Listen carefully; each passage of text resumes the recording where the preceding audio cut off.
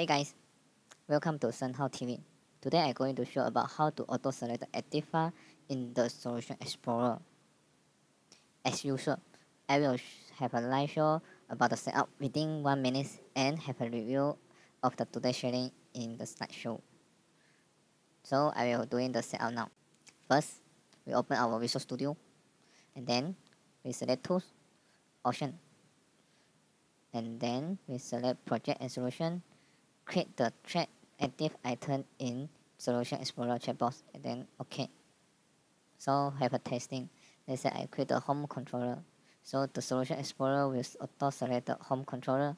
So also with another page error about this function is very good for developer.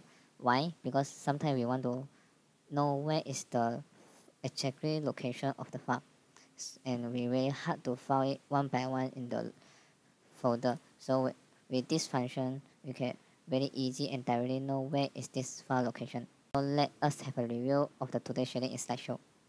First, we open the Visual Studio.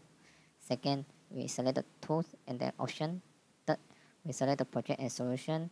Create the track active item in Solution Explorer checkbox and then OK.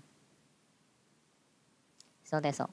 Thank you for the watching. Hopefully my sharing is helpful. If you like my video, please subscribe to SernHao TV channel. Click like to my video and share my video to others. Leave a comment or message to me or below the video for more details. Thanks and wish you have a nice day.